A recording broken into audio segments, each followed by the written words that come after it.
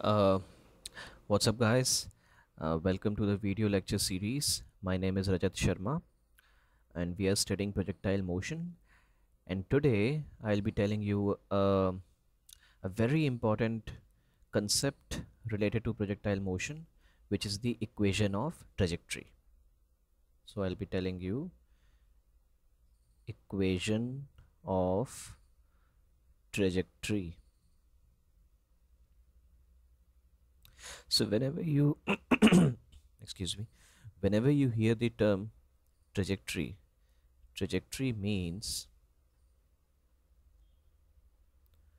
trajectory is the relationship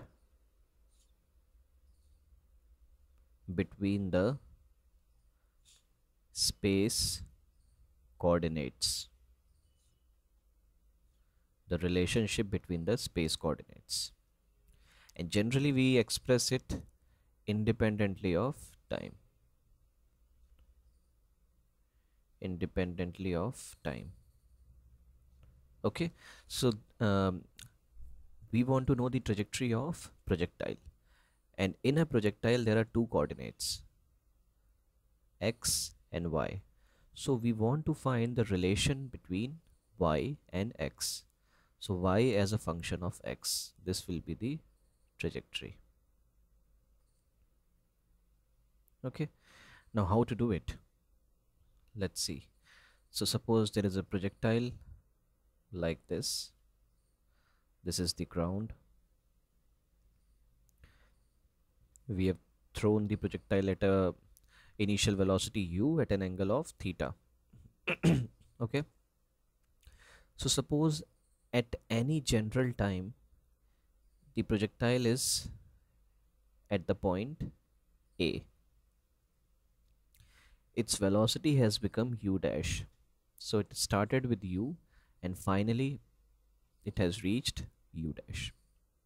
This is the total velocity. This is not just the horizontal component or the vertical component. This is the total velocity of the projectile, and u is also the total velocity. Okay, now this velocity is at time t. Okay, this point A, if I consider the point from which the projectile has been thrown as the origin, and I am defining the coordinate axis like this, x, y. Okay, so this is the origin, this will be the x-axis, and this will be the y-axis. So this general point A will have some coordinate. Let us call the coordinate as x comma y. Okay, so this whole, this length, this will be x. Let me call it capital X, capital Y. So this whole length will be x and this whole length will be y, and I want to find y as a function of x. Okay, now I have already told you that in a projectile motion the horizontal component of velocity is constant, and the reason for this is because there is no acceleration in the horizontal direction. The earth is attracting the ball towards in the downward direction towards the ground, so there is no component in the horizontal direction. Okay, so if you see, if I draw the velocity vector once again, u, it has two component. One is u cos theta, which is the horizontal component, and the other is u sine theta, which is the vertical component. This u sine theta will change with time. This u sine theta changes with time due to the presence of g. Okay, u cos theta remains constant as acceleration in the x direction is 0. Okay, this is pretty obvious to us. So can you tell me how can I express x as a function of time? This is very easy. How?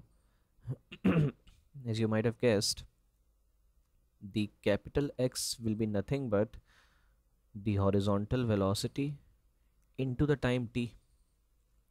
As the projectile is moving, okay, as the projectile is moving, we can assume that the projectile has two velocities, one vertical and one horizontal, and this horizontal component is not changing. So as the projectile is going like this, it is showing two motion, one vertical, one horizontal.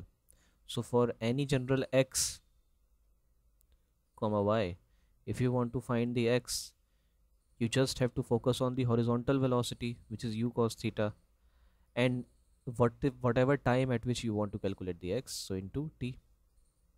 Speed is equal to distance upon time, so distance is equal to speed into time. Simple. Okay, what about y?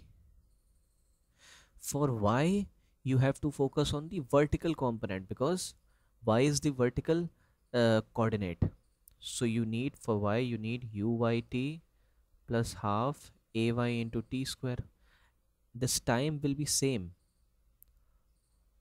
what we have used for the x, because both x and y are being calculated at a particular instant of time. At a particular instant of time, what is the x and what is the y? So t will be same for both. Let me put it, y will be initial velocity is u sine theta into t plus half into acceleration in the y direction is minus g into t square. Again, my assumption is that upward direction is positive. This I have told you, this I have been telling you from the very first lecture. This is the assumption that I am taking. It does not matter if you take downward direction as positive, then take the upward direction as positive. The answer will be same. Don't worry at all. Okay. If you want, you can tell me. I can make a different video explaining you the importance of coordinate axis. Okay. So from this equation,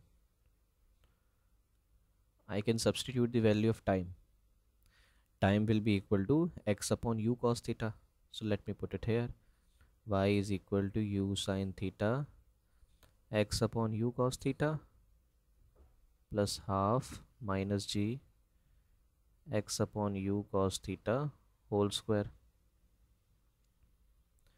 Let me simplify this thing. Y is equal to, this will be x tan theta, u cancels out, minus half g x square upon u square cos square theta. So this is one of the form of the equation of trajectory. Equation of trajectory. Okay, you can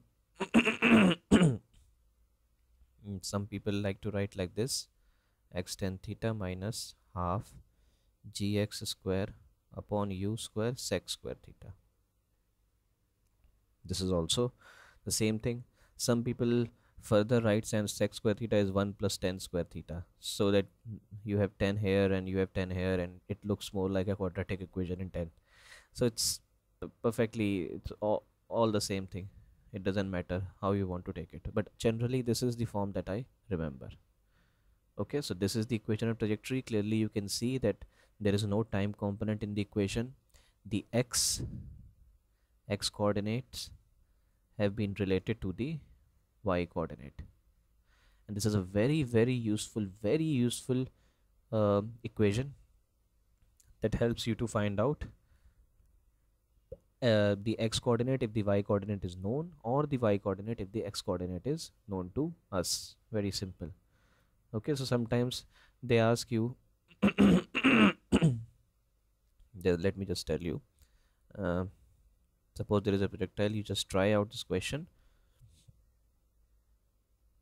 Okay, and the range of the projectile is capital R. Okay, find the height when x coordinate